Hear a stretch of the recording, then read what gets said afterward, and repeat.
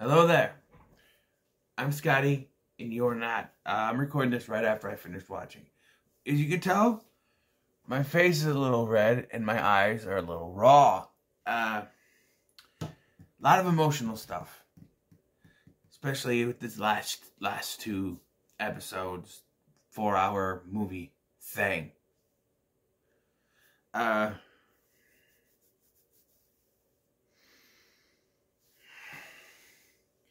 And admittedly, I wasn't too big when the season started out. I was a little iffy on where things were going because I was conflicted at the end where, Joyce took Jonathan and Will and Elle and left for California.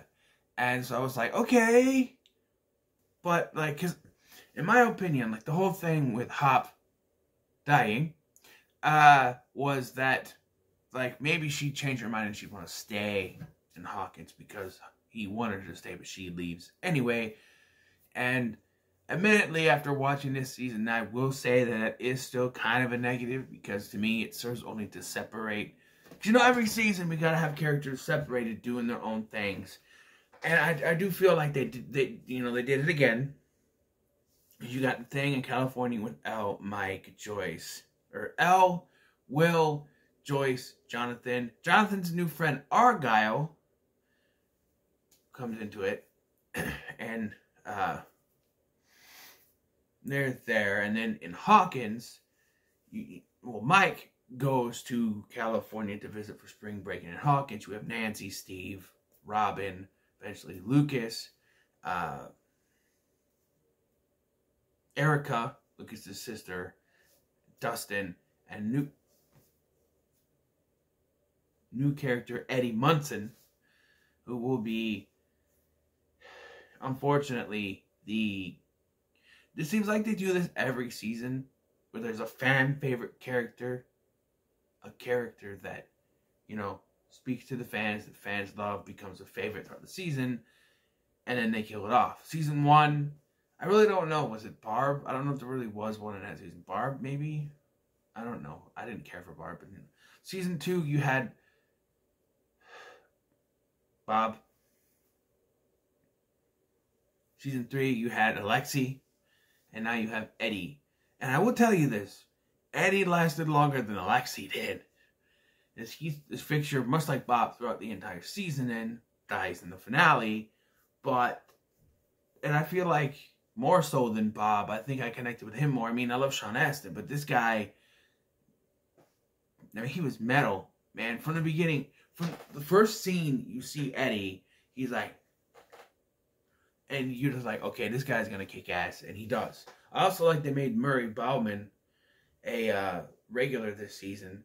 Because the other thing is you have Joyce and Murray realize that Hopper may still be alive in Russia.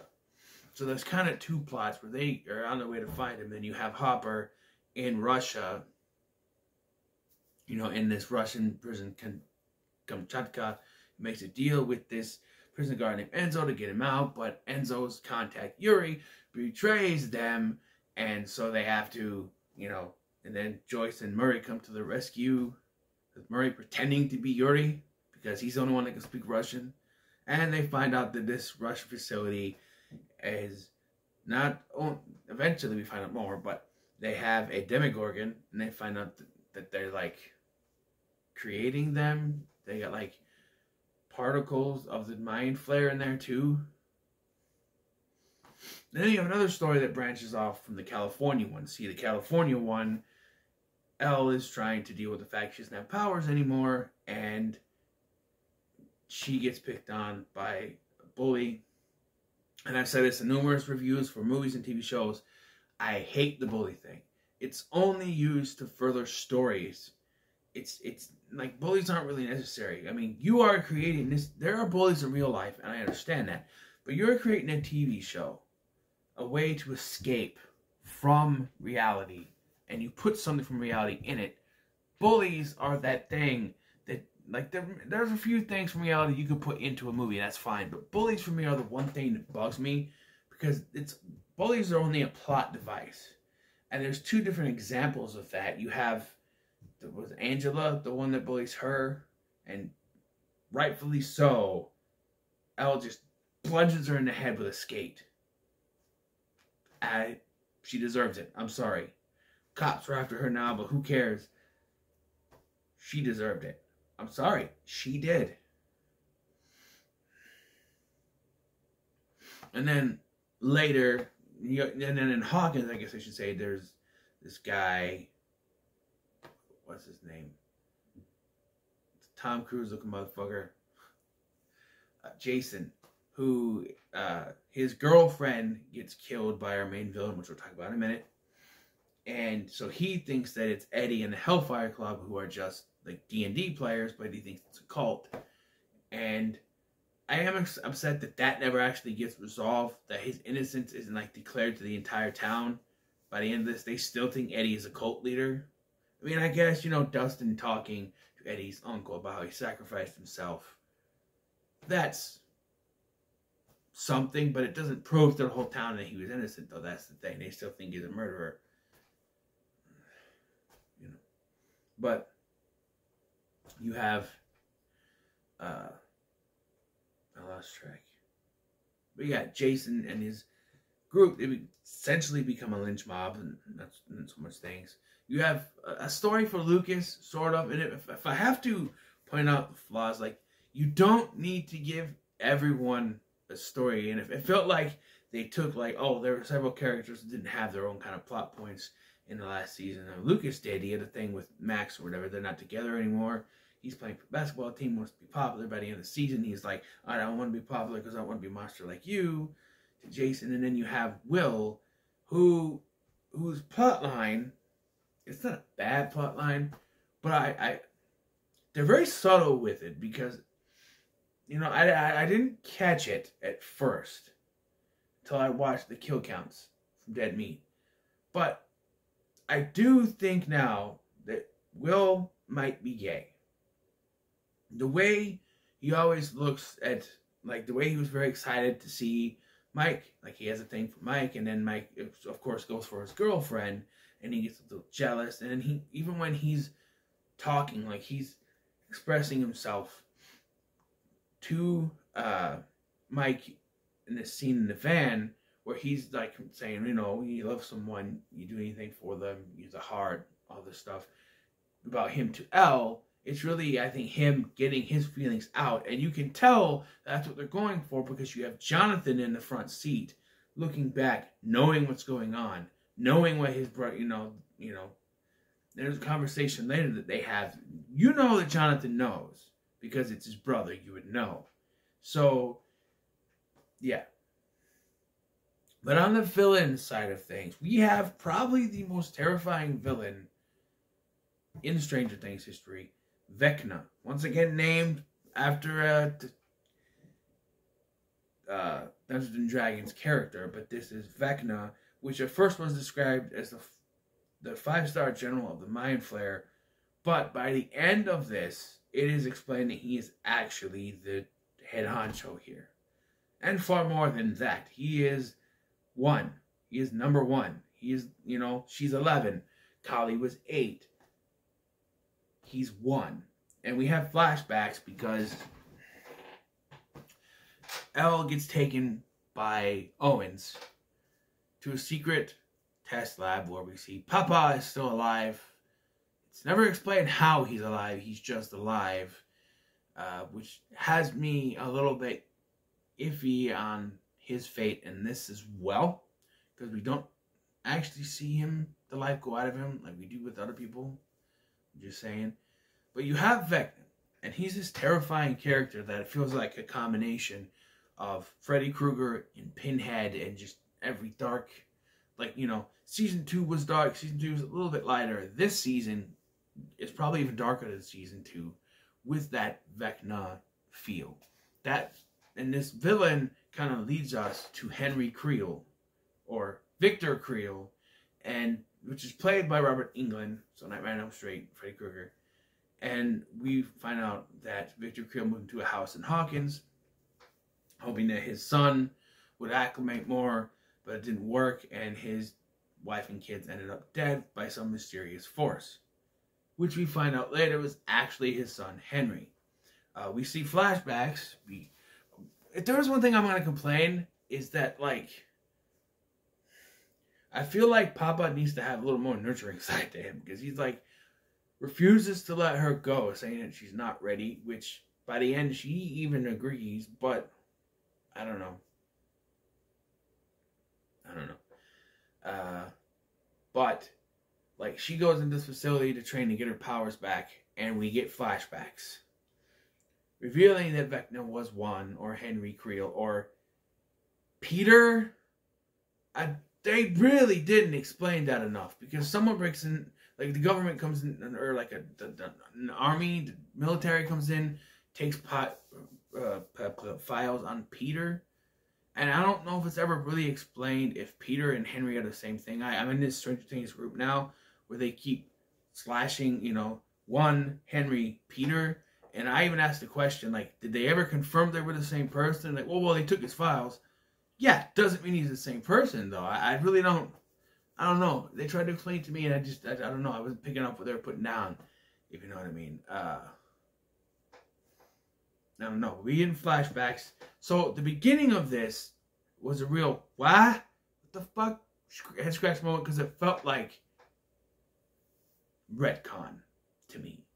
Because you have Papa Brenner with number, was it 6? 10? 10? It was 10.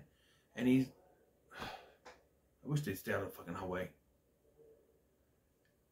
Let me tell you something. It is virtually quiet out there. But it seems like the moment I turn the camera on, people start yapping in the hallway. I don't know if you can hear it, but I'm just saying. So anyway, there's some kind of weird attack going on in the facility. And Papa is knocked unconscious. And when he wakes up, 10 is dead. He goes out and he finds 11 standing there, bloody in the face. Supposedly we're supposed to believe that she killed all the other kids, except for 8, who supposedly escaped before this. There's no mention of her. Well, there is some mention of her, like in escape or something. It's revealed later that that throughout these flashbacks, there's this orderly who's revealed to be 1. He has this inhibitor in him that inhibits his powers because he's too powerful, and she forced him into the Upside Down. Now, let me get this straight, because a lot of people seem to think the opposite. 11 did not, I repeat, did not create the Upside Down. She pushed him into the Upside Down, which made it look like Hawkins, which some people have said, oh, well, this facility was in Hawkins. It was in Hawkins. It had to be in Hawkins because he's pushed through. Or maybe it wasn't. Maybe this facility wasn't in Hawkins, because we get the one in season 1 flashbacks. That's when she opened it, and that's when it took. Because we find out later that everything inside Hawkins is from 1983, which is kind of confusing, seeing that Eddie's guitar is there, and we hadn't seen Eddie before this. I assume he was new. Maybe he was there the whole time in high school. Who knows? The boys are in high school now, by the way. Yeah, so everything in Hawkins is 1983, which is where the first season started. This is now 1986, which is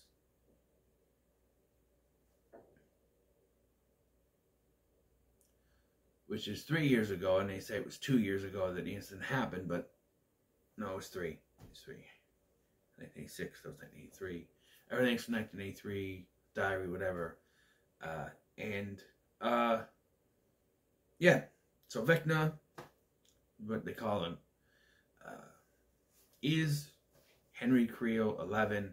We find, or 1, excuse me. Henry Creel 1, possibly Peter. I don't know. We find out that he was there and he conjured up or joined forces with the Mind Flayer. It seems more like he conjured it up because it looks like a giant spider, as they comment later, and he, has a thing for spiders.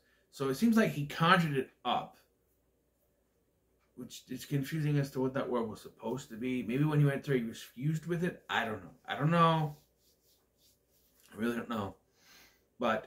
And so it turns out he was the one behind it the entire time, as confirmed by Will towards the end, where he's like, now I'm back in Hawkins, I can feel it. It was him the whole time. So it was Vecna is the one in charge, not the Mind Flayer, definitely not the Demogorgons. Yeah. And we jump through different scenarios trying to get away. They do bring back Susie for a cameo in the first episode, and then she's in another episode where Jonathan, Will, Mike, and Argyle show up to get help to try to find them, which is where they rescue her towards the end. And Brenner, because the military somehow finds it, even though it's a top secret base in the middle of freaking nowhere, the military finds them, but Elle is able to save the day. But Brenner dies. I don't know if he's dead for good or not. I thought he was dead before. He was still alive. Who knows? He may show up again. They may bring back flashbacks, more flashbacks. Who knows? Who knows? He might be dead. I don't know. Owens, I think he's alive. We don't see him again, though, so the military may have him. That might be a plot point for next season. The military has him. We don't see him again after this point.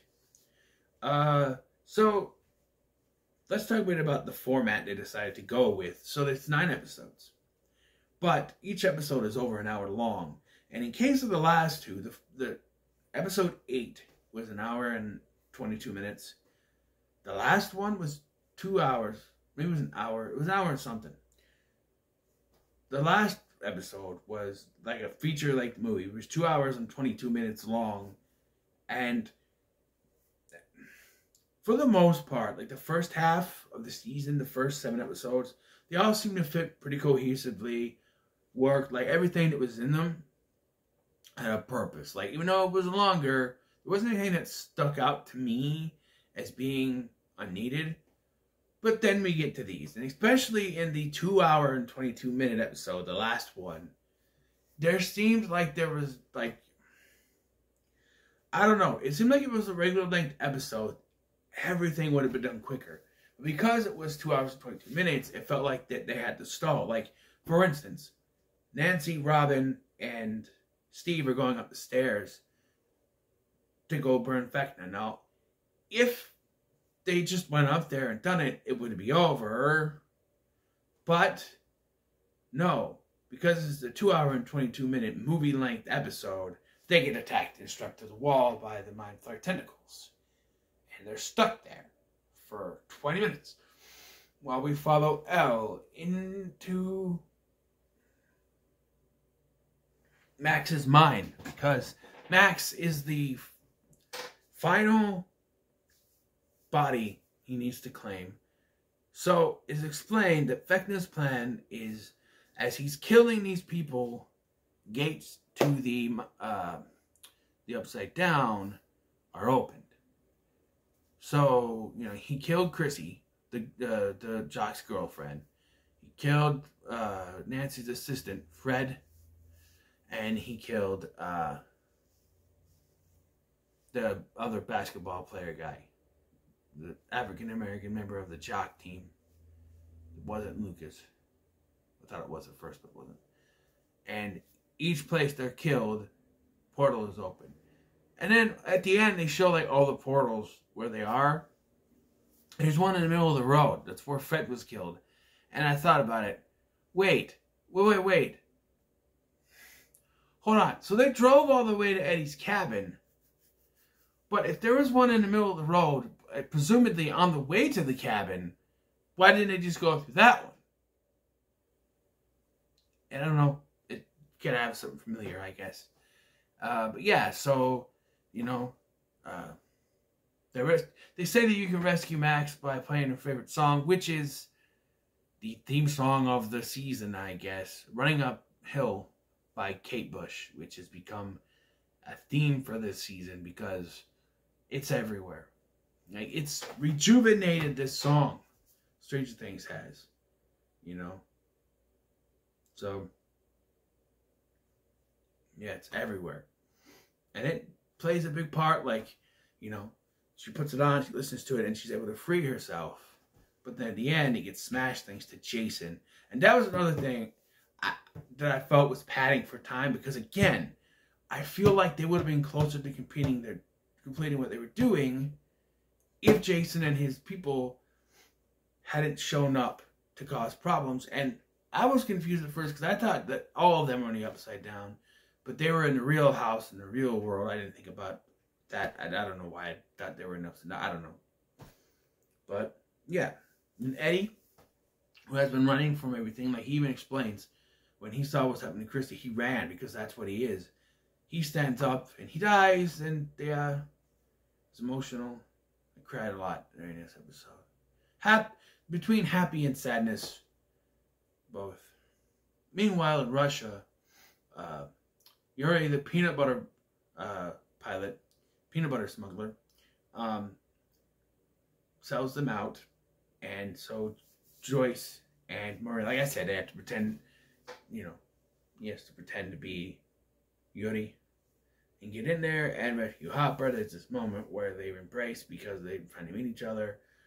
And so the pilot becomes a part of like their group going forward, at least in this season.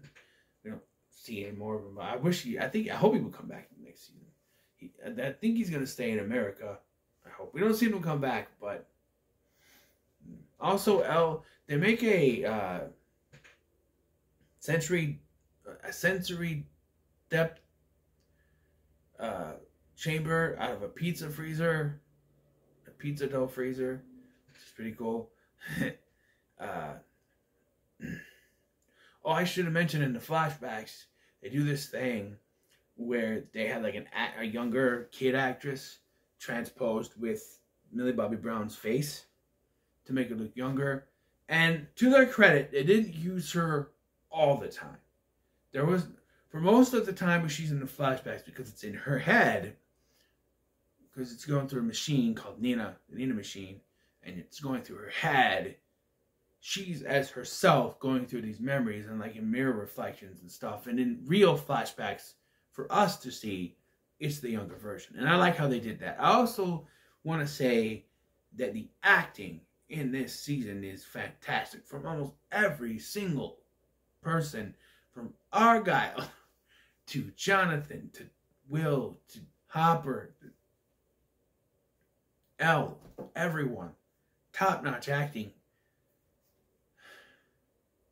Fantastic. Millie Bobby Brown's performance is probably the best she's ever done in this series. Like, dude, she's fantastic. I will say, though, because they shave her head again for some discernible reason I can't figure out, and you know that she didn't shave her head this time. You can tell it's like a bald cap with a little hairpiece thing. Speaking of makeup effects, and I followed David Harbour on Instagram, as well as some others, and he shared a picture that for the flashbacks at the beginning of the season, he told the Duffer Brothers, you probably should have filmed before we took a break, because now I lost all this weight and I'm not going to look like I did in the flashback. So they put prosthesis on him, which apparently he doesn't like to wear, but you were Hellboy in that terrible Hellboy movie. Maybe that's why, I don't know. And once you know it's prosthetics, and you watch that, it looks like the peanut butter on his face. I'm sorry. I was watching the first episode, or whatever, second episode, whatever it was, they showed a flashback. I'm like, yeah. Once you know that it's prosthetics, yeah, it sticks out like a sore thumb once you know what it is. But if you weren't aware, well, you are now because I told you. But I'm just saying, yeah. But yeah, the finale of this was pulse pounding. Like, Eddie dies, and then you think Max is gonna die, but she's in a coma now. They do this weird thing where she, like, Elle touches her, like she's gonna bring her back. Then it cuts to 2 days later. Like, 2 days later? What do you mean 2 days later? What happened? Apparently Max is still alive, and they, according to Lucas, like, her heart stopped. She was dead for like a minute, and then she was alive again, but she wasn't, she's in a coma. And they even show, when Elle tries to go into her mind, there's nothing there. There's nothing there. I thought they were going to show that Vecna was in there. And I do think they cheated at descending here with Vecna. Because Vecna loses. He is burnt to a fucking crisp. Alright? He falls out the window. He's not there. He pulls the Michael Myers. Which, again, we see Eddie wearing a Michael Myers mask in this. Max's Michael Myers mask. They're like, do you have like a face cover or something? And it's... They even do the sting. When he pops his head out. I thought that was pretty cool. Wearing a Michael Myers mask. It's the one she wore in season 2. She still has it, I guess. Here's a plot point I want to point out that I didn't really understand. And I guess they try to explain it with her. But, like, a lot of people tried to say that the guidance counselor was in on it. I don't think so. At least I didn't confirm it here. Because, like, a couple of the people that were killed were her patients. But it's people that have grief or guilt over something that happened. With Fred, he was responsible for an accident. I don't, like, something with her, I think her dad's death, Christy's dad's death. And with Max, it was Billy. But, in my opinion, and no offense to the writers of this, it didn't make any sense. And even what she says at the end doesn't make any sense either. Because he treated her like shit. Like, he treated, like, you could say, oh, he was protecting her, trying to make her safe. Yeah, but from Lucas, because he was black. Billy was not a good guy. And I kind of take back what I said in my review for season 3 about Billy sacrificing himself. I've been reading stuff in the group, and I've come to realize maybe it wasn't a sacrifice. Because if you think about it, and I don't know who to give credit to, so if you comment to me, if you're the one to post this in the Stranger Things group on Facebook, then credit to you. But Billy was not doing it to save Max. He was not doing it as a sacrifice. He did it because he's Billy. Because the Mind Flayer was in his mind, and so he was fighting back because, it's the Billy way. You fuck with me, I'm gonna fuck with you, and you're gonna pay for it. That's what it was. It was revenge. It wasn't, defending your sister or anything. They did have Dacre, I guess is his name. I thought it was Dacre. They had Dacre Montgomery come back to play. They have cameos in this. I think one was actually reused footage from when he was in that sauna thing. But yeah, that is a little questionable. Then at the end, she's like, you're right. I wanted him to die. And I'm like, well, then why are you grieving over him?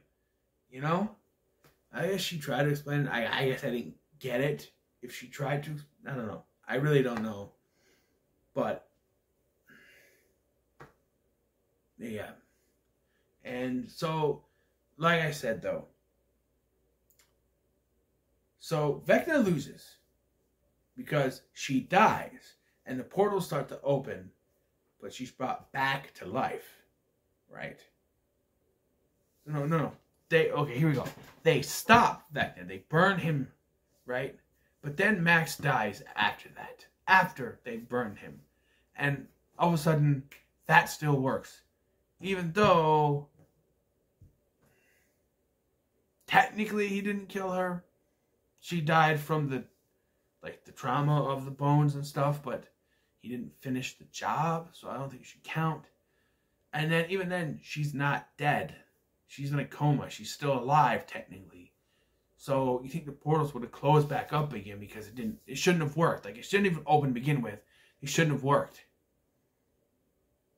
I'm just saying. It shouldn't have worked. But it did. And this brings me to the most confusing thing about the end of this. So it ends with everyone getting back together. They're hugging. Elle and Hopper get to see each other again. And they're like, oh, you lost weight. And we have the same haircut now. And all that stuff. And it ends with, because they call it an earthquake because people are oblivious. And they're still looking for Eddie. Even though he's not. And we have this conversation with Dustin and Eddie's uncle. Where he basically tells him he saved people that night. And so everybody starts looking at the sky, and we see the particles coming through. because now the Upside Down and the real world are coming together, and there's like this big gap coming in, and they're all standing there as it ends. They're standing there watching this as it ends. And the biggest confusion I have from this is that it's been said that there's going to be a time jump after this season. Like a substantial time jump. Not like a few months. Like years. How do you time jump when the Upside Down is bleeding through? See, a lot of people were speculating that Elle was going to have to close the gate from the inside. Which, once we found out, once you start thinking about, well, there's more than one gate. Close the gates from the inside and trap herself there. I was thinking, shit, they're going to do that. She's going to be trapped in the Upside Down for 5 years or so. And then something's going to happen where she's released 5 years later. They're going to like go forward for a few years to acclimate the actor's age, because some of these, you could tell, like, the actor who plays Jonathan, the actress who played Nancy, I think they're close to 30 or something, because they're in their mid-20s, but you can tell they're in their mid-20s. And they don't look like 19-year-olds here. I'm just saying. And then you have Steve, who's the actor, Joe Keery, he's nearly 30. And for the most part, you can't tell, but towards the end, I noticed like his eyes and something like, oh, he looks kind of you know? And of course, the younger actors are growing up. Like, they're supposed to be 14. They don't look 14. I mean, there have been comments, like they did with Harry Potter, they're growing older. Somebody did like the face app thing where they aged all of them to like they're 60 years old or something. Yeah, they do age fast, kids. They grow. They're all over 18 now. With Millie Bobby Brown and Noah Schnapp being the youngest two, I think. I think Noah's grown up. He's a tall fucker. But, like, yeah, they've all grown. Like, Lucas has, like, flat top. And, yeah, they've all grown. But, yeah, so trying to acclimate those ages. But with the way this season ended, I don't know how they would do a time jump, because you think if within 5 years, like, the whole thing would have seeped through, or at least most of it, like, I really don't know. I don't really know what other, there's not, and unlike other seasons, this is a big cliffhanger moment, but there's no little plot threads, you know what I mean? Like, in season 1, you had Will coughing up the demi slug. End of season 2, you had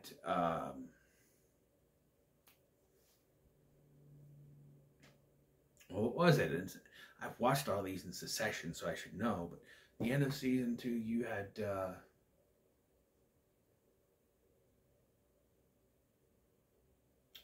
nope, can't remember anything. Oh, you had the Mind Flayer, you know, showing that Mind Flayer was still alive and still wanting revenge, right? End of season 3, there was a sense that it wasn't over yet. They had the Demogorgon in Russia, and they mentioned the Americans, so you knew something was still going to happen. No, it wasn't over yet. So, yeah, here you got an ominous bleeding through to our universe that I don't know how you time jump from that, though. I mean, the Duffer Brothers wanted to time jump after season 1, but decided against it. So, I don't know. Maybe they changed their minds. I really don't know how to... And you can't discuss it in a group because they have it, no posting, admins only for a week. Which is smart, because other groups don't do that. Like, the DC groups, they give you 24 hours. The freaking MCU group doesn't even have anything, which is why I get spoiled all the time. I knew about the Illuminati before I watched the damn movie. You know, I knew about certain aspects of No Way Home before I watched the damn movie. because people won't shut the fuck up. And unfortunately, James Bond group, the James Bond is the same thing. But in this day and age where, you know, the internet plus, you know, I can't get to a movie theater in time, and this is Netflix, but you know. Overall, though, I did enjoy this season. This season was probably the most emotional, and that's just in the last 2.5 hours emotional, man. I'm drained. I'm emotionally drained. My eyes hurt. My eyelids, my face hurts from crying so much. Both happy and sad. I cried so much, man. And I'm glad I got a tissue box because I was sitting there. I went to blow my nose before I just started watching it. And I went to my nose. I'm like, oh, this is empty. I better grab a box because I'll probably need these. And I did. And so I warn you, if you sat through this, well, I should have said at the beginning, but tissues, they're necessary. Trust me. But yeah, this was pretty good. It started out wonky for me, but it got better, I think.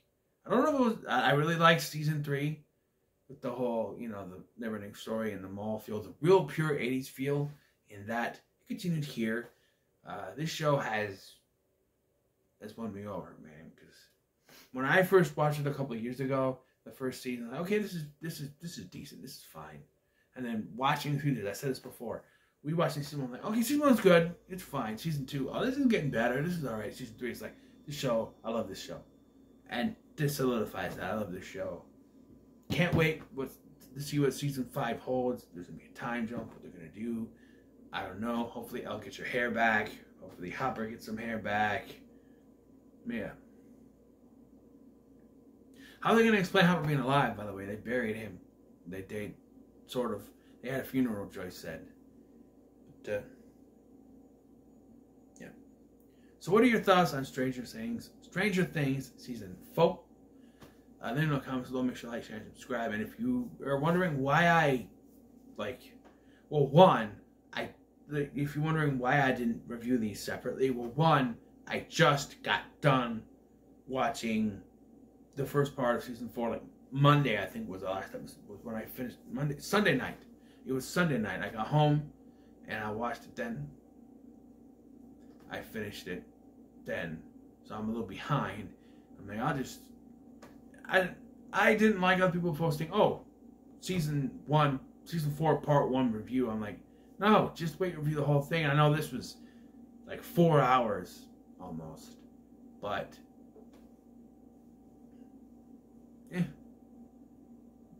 this was, I don't know, the creepiest season for me, and I enjoyed it. So thank you for watching. I've been Scotty, and I'll see you in the next one.